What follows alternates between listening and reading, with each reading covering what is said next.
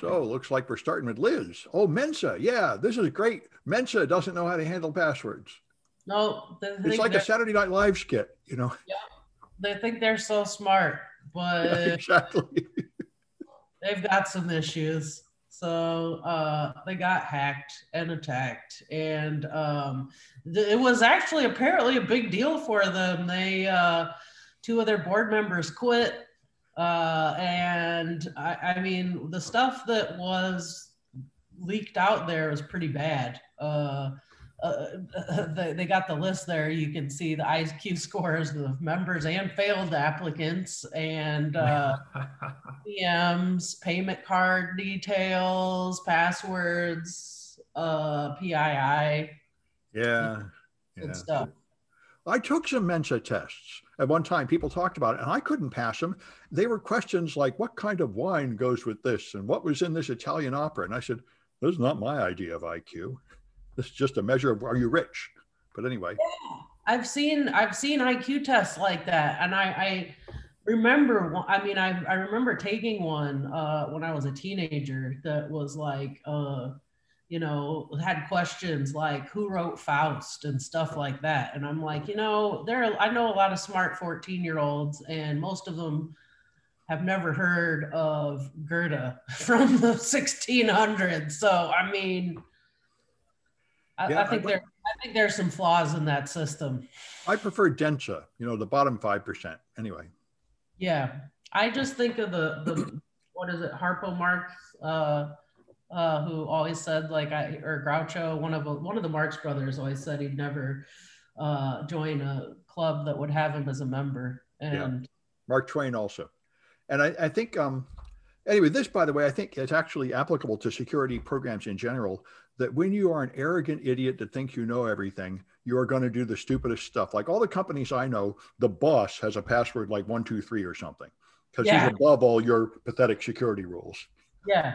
Well, and it reminds me of Trump. He wouldn't, he used the same vulnerable phone all the time, and his staff was always like arguing with him, they'd give him like a fully updated, patched iPhone with all the contacts and settings in it and try to switch it out every month, and he would always refuse. I wondered about that because Obama loved his BlackBerry. And when he got in, they said, well, you can't use your BlackBerry anymore. You have to use our special hardened military device. And he put up with it. And then I never was clear what Trump was using, but it sure seemed like it was just an everyday, ordinary iPhone. It was, and they were always frustrated because he wouldn't hand it over for them to inspect it and make sure it hadn't been compromised. He wouldn't let them apply patches to it. And I mean, it wasn't even like he needed to do anything. They would hand him a fresh phone with all of his stuff in there every month, and he still refused. Yeah, well, a lot of people are that way. They love their phone, That's the whole thing about the iPhone. People, it's like jewelry. It's like part of your body. Anyway, then we got Irvin with Chromebooks. Chromebooks have gone up in sales last year, figure. And it looks like they're going to continue that trend this year. The reason why I put it in here is now that Chromebooks are going up in sales and usage, they're going to go up in finding vulnerabilities and being exploited, just like everything else. Mm-hmm. I imagine, but the general model of the Chromebook is not bad. I mean, it's just basically a big iPhone, right? A big Android phone, and so it's really limited. I don't think you can just put on random software, right? You can only put on stuff from the Chrome store or something. You can start putting things that are outside of that in there. You can run crossover in it. Oh, you can run other programs. Okay, fair enough. So then I'm sure you could get it owned. It is. You can do more things with it than what we're used to with it. But it's just one of those, like, okay, if it's getting big, it's gonna get attacked, just like Zoom did when we started this whole pandemic. Yeah, I imagine it will. It certainly seems like a good idea, though. I mean, I remember back when my whole extended family had Windows PCs, I'd spend all my time fixing them, and then I got them to get Macs, and they were okay because a normal human being can actually use a Mac for a year or two without ruining it. And I think the same thing's true of Chromebook. A normal person can do normal things on it for a while. They're starting to get to the point where you can even run like VMs on them and stuff. Oh, that would be cool. Yeah, it's starting to get there. Yeah. Well, anyway, they're certainly popular with schools because I think it's the cheapest machine you can give your students that they can actually use, and you won't have to spend too much time doing tech support on it. Yep. Right. Yep. And then Alan's got COBOL. What was this about COBOL? Well, Sam, bad news for you and your embrace of COBOL. Me? It's just possible that COBOL is less important to the world than has been widely reported. Ding. Apparently, these figures that often get cited about COBOL being nearly ubiquitous, how there are hundreds of billions of lines, and how much of the world economy is dependent on COBOL, may be exaggerated, which is not to say that it's irrelevant, it's no longer used. It certainly is. It's just that these figures that are so widely repeated all come from a study or a survey that was done in 1997 with really bad methodology, in which the surveying company polled just a few companies that operated mainframe computers and relied on mainframe computers for their business. And then they extrapolated across the entire world based on that extremely small and unrepresentative sample. So all these figures that we've been hearing about COBOL being so important and so widely used, probably much exaggerated and badly out of date at that. Well, I must protest on the grounds that 1997 is what passes for pretty current at the rate of COBOL. You have to renormalize your thinking. I mean, that's just yesterday in the world of COBOL. But anyway. All right, well. Go ahead. I'll concede then. I retract everything I said. Well, there you go. COBOL is just as important as ever. I've met a vociferous bunch of mainframe supporters on Twitter, and they're like, yeah, mainframes matter. Stop picking on us. You idiot. You just don't know how great they are. There's a bunch of them. They're out there. They're a proud, fraternity of mainframe maintainers and stuff. Anyway. And the world still needs them, but not for much longer, perhaps. Yeah, that's what they always say. When the sun cools and the last people on Earth are alive, they'll still be programming COBOL anyway. So this I thought was awesome. This is Kashmir Hill, who does a lot of stories like this. And so this guy Babcock, got a call from years ago from his family. They said, hey, somebody Googles you and all this horrible stuff comes up. And it turns out that there are all these memes up there saying he's a pedophile and a thief and everything. And also all of his kids and his grandkids and everything. And this went on for years. And there were special websites just to post this stuff. The one that started it all was sort of a revenge porn site for like other kinds of slander, where they put up anything and then they'll charge you $2,000 to take it down. And then everybody copies them. What's that? Is there a story to go with this? Yeah, isn't it on the page? Oh, my page is not. That just happened to me before. My Zoom is failing to update properly. Okay, I know the solution. I'm going to pause the recording because this is pretty painful.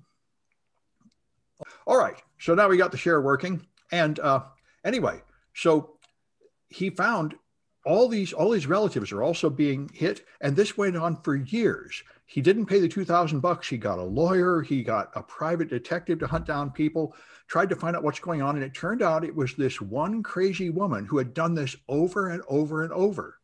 And she just seems to be psychotic. She denies it. She did it to everybody she ever dealt with. She got rejected for a loan, and then her home got foreclosed. So she did this to the bank, and everybody posts all these memes accusing them of being pedophiles and everything. And you can't do anything about it. You can hire all the lawyers you want. They can't get her prosecuted for anything. They can't make people take the pages down. It's been going on for years. And by the end of this research, she's doing it to Kashmir Hill, the woman that wrote the article. Wow. She's just spending her whole life spreading this filth everywhere. And there really is almost nothing anybody can do about it. That's her, or that's one of the lawyers who is harassment. And here's the woman doing it. Yeah, that's her. Mrs. Atus is the one doing all this. And I've known people like this. Maybe you have. I had a student in one of my classes like this that would just like scream and rave about people and try to post things on the internet about how they should all be killed or something. There's just a certain amount of psychos out there. And that's the point of this, which is a lot of what Kashmir Hill has done, privacy articles and stuff. If somebody just does this to you, there's really nothing you can do about it. It's the huge issue of content moderation on the internet. You know, if there's something awful up there, there just aren't anything resembling proper rules or ways to get it down or limits or ways to sue people and stop it or anything right now. So you can spend years suffering for this. That's crazy. Yeah, and it's a wonderful story. And, you know, I think it's part of the giant pylon because of the last couple of elections. Everybody is really saying, you know, we really need rules on the internet, rules on content moderation. This is just getting out of hand to where something must be done, although we're not having much luck agreeing on what's going to be done. Anyway, I thought that was an awesome article. And so now we got a cyber intelligence officer. Yeah, this is just kind of a crazy story. That really, the more I read about it, the more it sounded like something off of a TV show. This lady was a cyber ops whiz that worked for various 3-letter agencies over 20 years. And then she just went on this, she like totally went rogue, basically. It all started like a year and a half ago, and she went to Mexico and then contacted the Russians and offered to sell them a bunch of top secret intelligence stuff, and then in exchange for a bunch of money and you know, safe harbor in a country with no extradition treaty, she basically tried to like kidnap her own daughter, which that happens a lot, you know, in parental, you know, family court custody cases. But then that was what finally got her. That was what finally got her caught. But usually it's not intelligence agents doing the parental kidnapping. So this was just a really wild story, I thought. And, you know,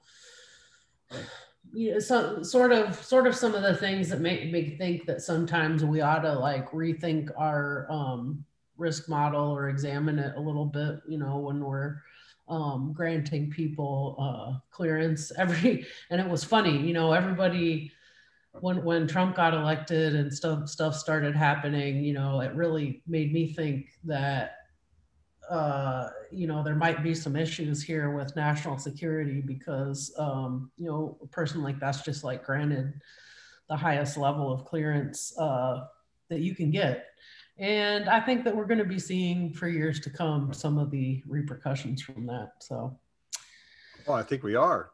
And I think the thing I see is just from a business point of view, some large percentage of employees, like 2% or 5%, are just completely insane, like on drugs or something, and they'll just do crazy stuff.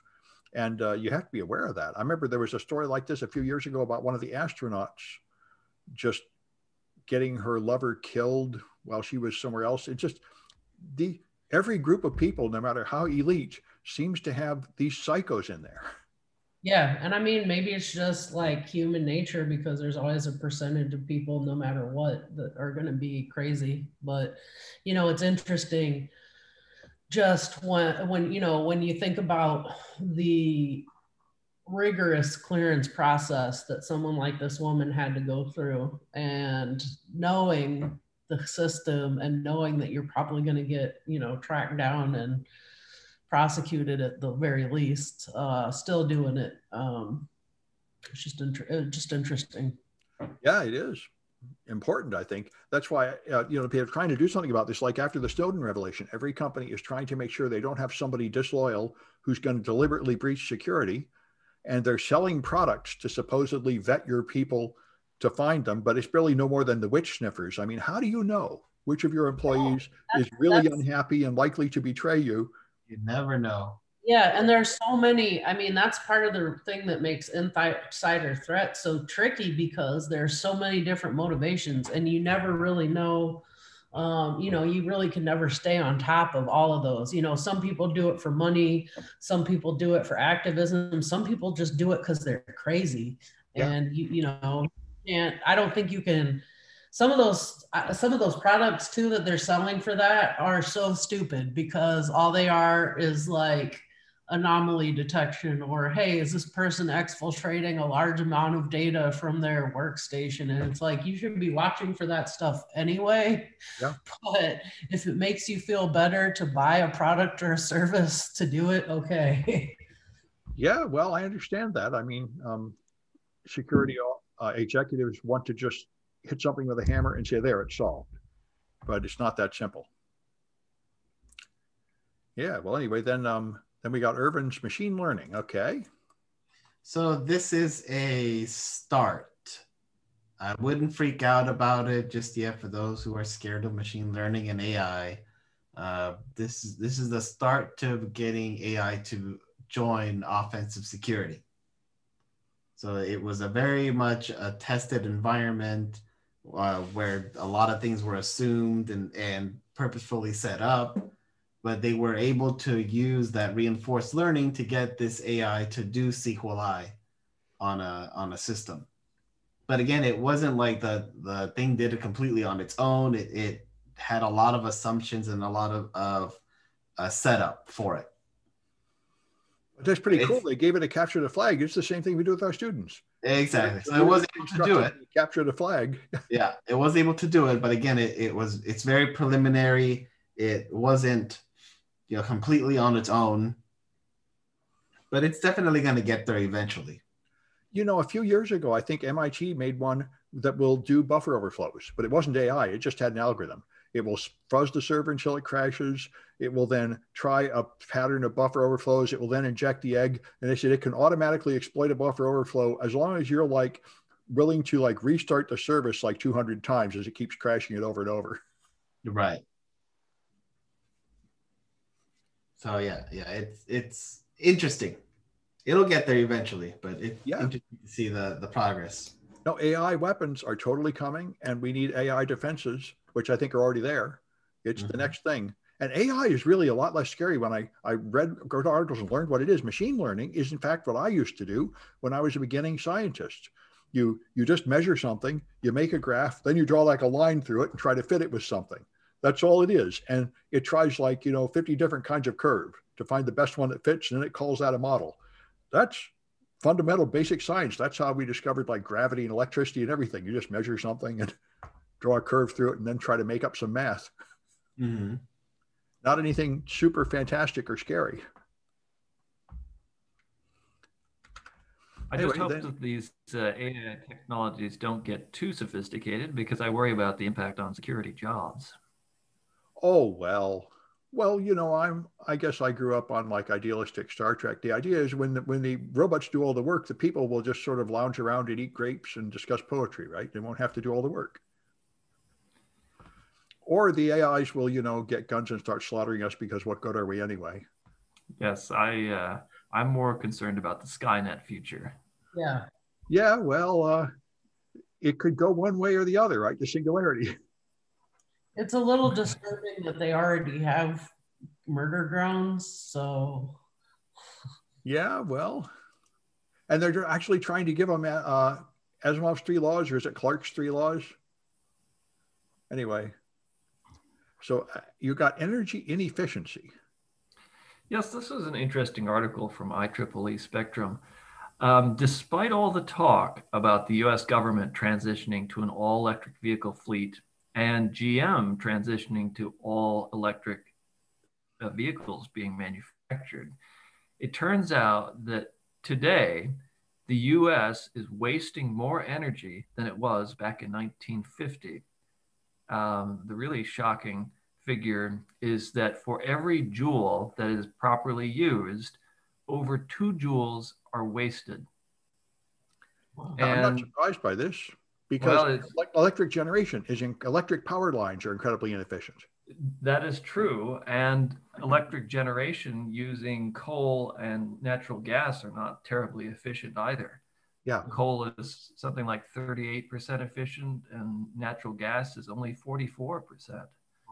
Now, that Yes. doesn't necessarily mean that natural gas is a terrible polluter in terms of carbon output, but nevertheless, there is a lot of energy being wasted across the US. And this article highlights two areas in particular: transportation and buildings.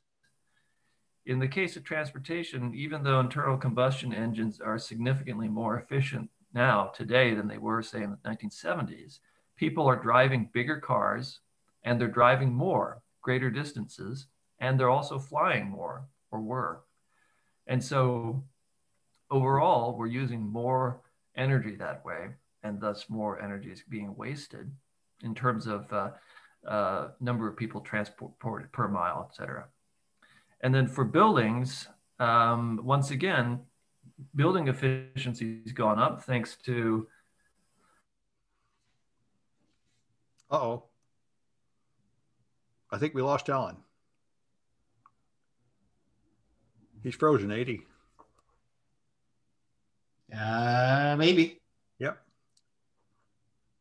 Well, anyway, actually, I wonder about this because I think the move to electric cars is not actually going to save the planet. It's just going to mean we breathe less smog in the cities. I think it will mean they actually burn more stuff out in where the power plant is and pollute the earth more. Unless they go fully renewable energy. Or nuclear, yeah. And I think the other thing is this is like ethanol. A lot of these so-called environmental movements actually make things worse. It's a lot of them are just theater for politicians to win an election by making it look like they've done something. Anyway, looks like, well, I think we better just go on and let Alan recover when he can. And I wanted to talk about this politics stuff, which I thought was very interesting. And so there's a historical figure of the Know-Nothings. The Know-Nothings were a party back in like the 1800s when the Irish immigrants were coming in. So they formed a huge party against blaming immigrants for everything and hating immigrants and closing the borders like Trump. And they had both the North and the South in it. So they carefully avoided the issue of slavery to hold it together. And they got to where they had like 40 candidates in state houses and representatives and stuff. They didn't get the presidency, although they ran. Millard Fillmore was their candidate from the Know Nothing Party, which was very much like QAnon. And then it all just fell apart because they split over the issue of slavery and other things. But, you know, this has happened before and they totally relied on conspiracy theories and just madness about how accusing these Irish immigrants of just doing all this stupid stuff that was insane. So it's very much like the rise of Trump and his gang. And this is something I hadn't realized. Kinzinger is one of the 10 Republicans that voted to impeach Trump. And he is a new Republican, newly in the House. And he voted against, and he talks like, you know, Mitch Romney. There's a few Republicans that talk like Republicans used to 10 years ago, where they said, I don't know what this nonsense is about conspiracy theories and that the election was rigged. That's all garbage. I just want to, you know, like balance the budget and have a strong military or something. And but his friends and his family sent him certified letters saying that he was now working for Satan and they've disowned him and he's not in their family anymore and stuff to punish him for not supporting Trump.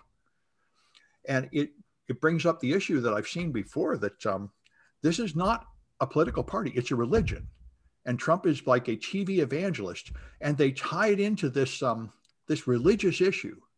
And anyway, I thought the nicest summary was this woman's TikTok, where she says the same thing Trump says. She says, how come you Biden supporters don't have huge rallies and carrying flags and 10,000 of you driving your cars around in boats?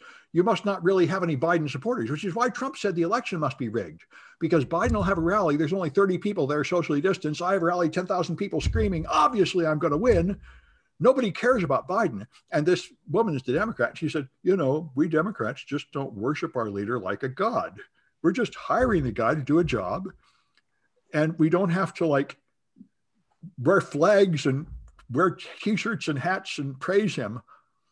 And it's very interesting to see that the Trump movement is really a religious cult. It's not really like a normal political action at all.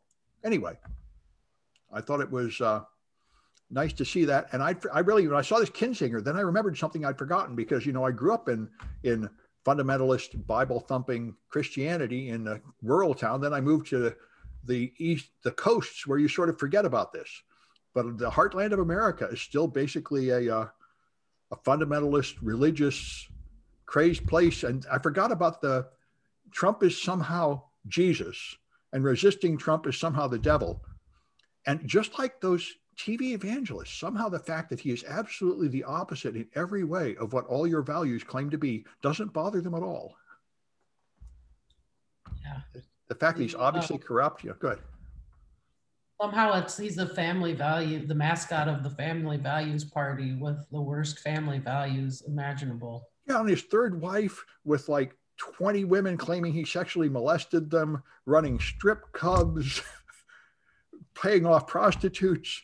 And he's like the icon of Christian conservative values. It's somehow they love that. I think it's some kind of animal instinct that you want to worship the leader of your tribe and he should have access to all the women and that's right and proper or something like that. Anyway, it needs like a real psychologist to figure it out.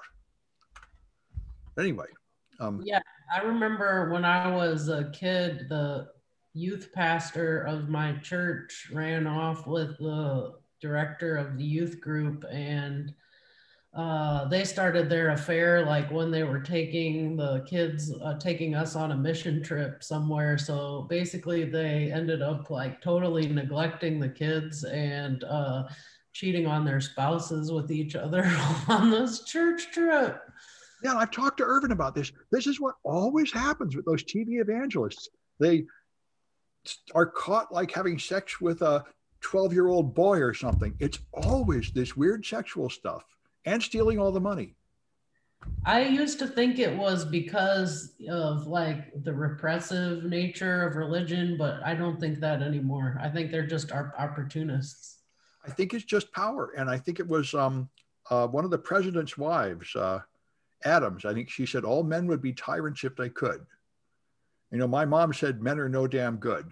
I think power just gives men the opportunity to just exploit the people around them sexually, and they all do it when they get a chance.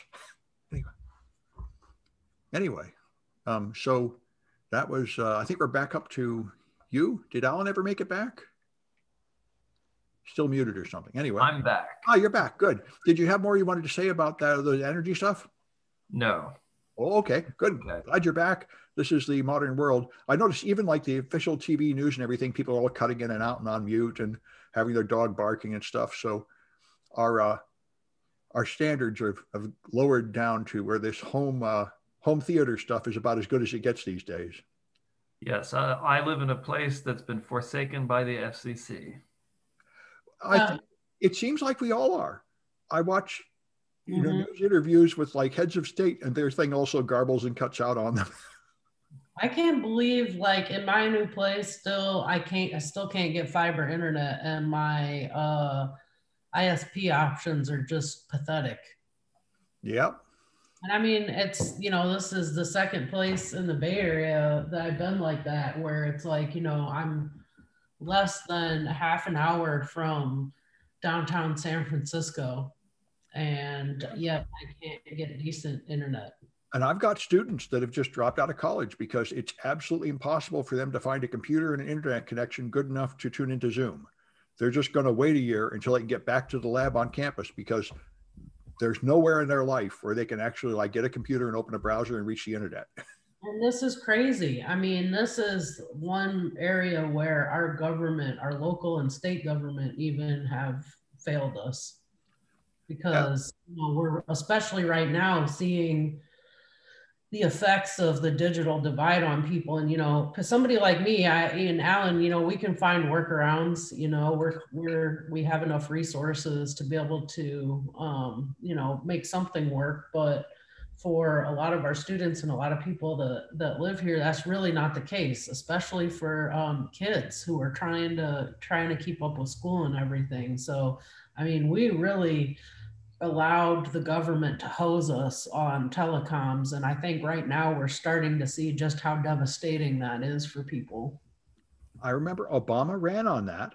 that was to me the most appealing part of his platform, was he was going to do a new fiber backbone and it would hire all my fiber optic students to lay it. So I thought that was great. And then he totally didn't do it because he wanted healthcare, and Mitch McConnell blocked the healthcare, and he spent his entire 2 terms fighting with the Republicans, blocking his every move, and nothing else got done. And, you know, I'm very concerned that Biden is going to do the same thing. He's going to let the Republicans block everything, accomplish nothing, and lose the majority. So I hope he listens to people like Bernie Sanders that says, forget those Republicans, just ram it through with reconciliation, because in 2 years, you're going to either have accomplished something or you're going to lose. Right. Anyway, we'll see what happens. We'll see if Biden is just talking nice, but beating him with big club politely, or if he's actually going to be a wimp and let them jerk him around. Anyway, so we've got Emotet.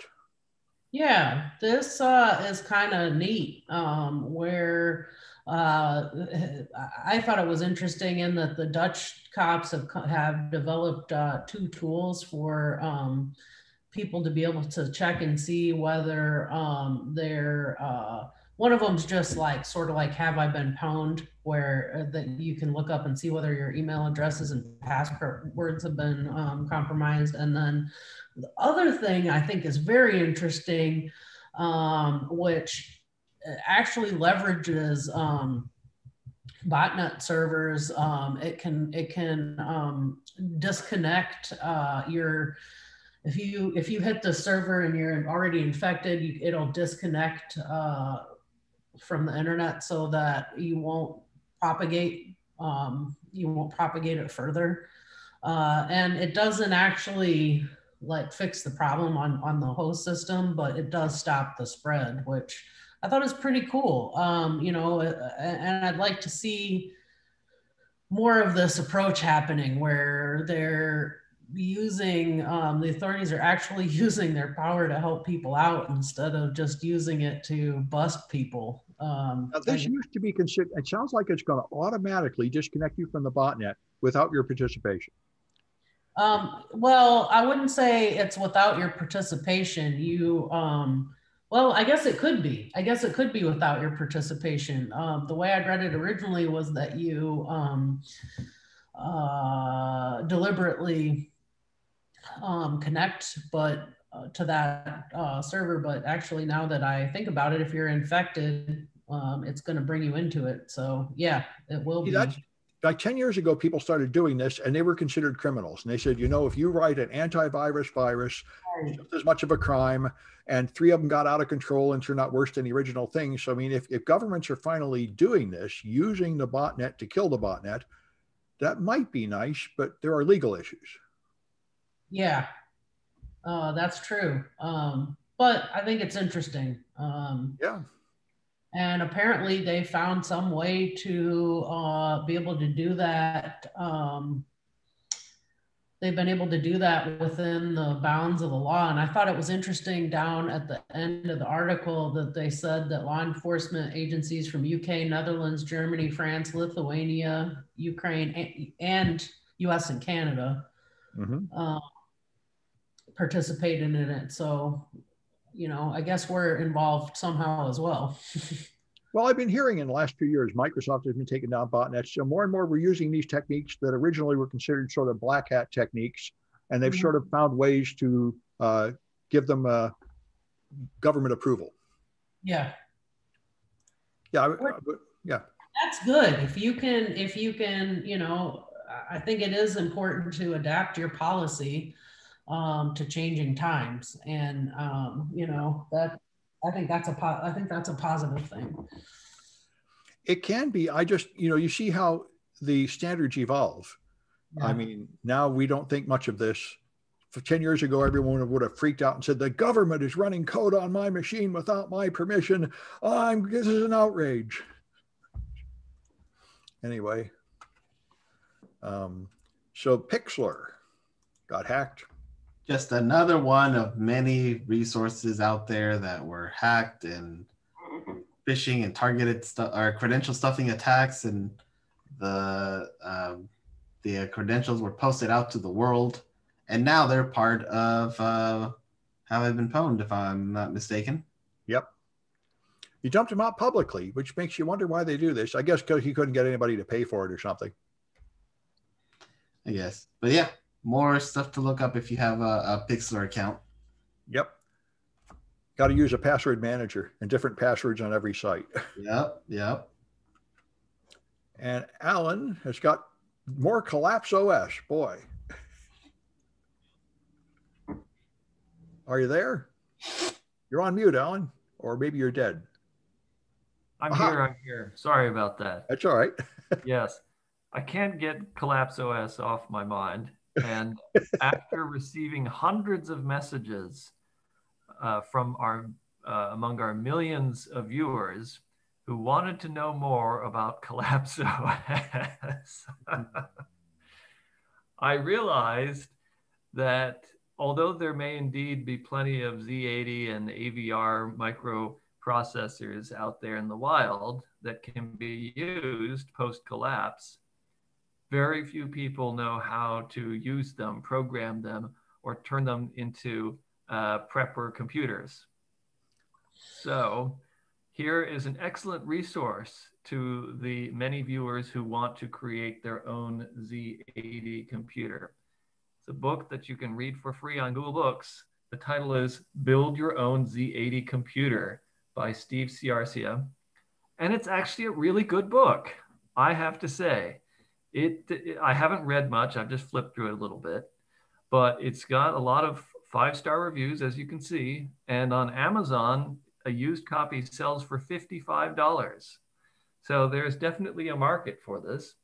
And the author does an excellent job of explaining some very low-level computing concepts, but in a very approachable way.